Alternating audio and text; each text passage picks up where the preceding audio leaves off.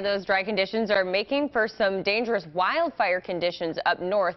2 fires are burning up there right now, one even getting dangerously close to people's homes.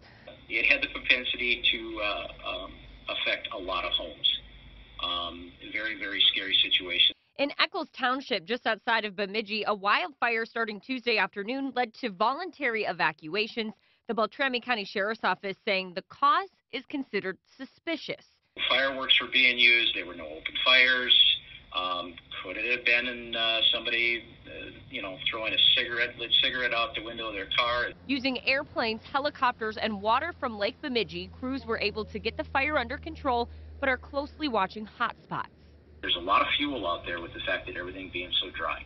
According to numbers from the Minnesota DNR, the average number of wildfires they see in a year is around 1,400.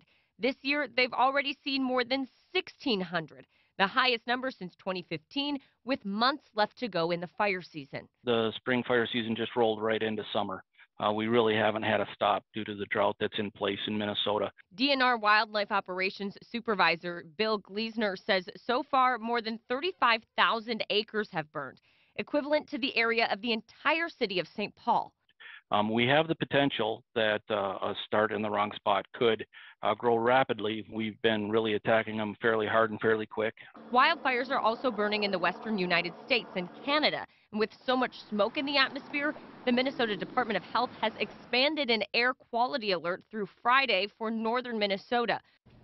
Now, the DNR says the biggest thing that people can do to prevent these wildfires from happening is to be aware of the conditions if you're having a campfire or setting off fireworks. Now, they update those burn restriction maps every day on their website, and those conditions are constantly changing. So they say be sure to check their website before doing anything that could be a forest fire risk. Kelsey?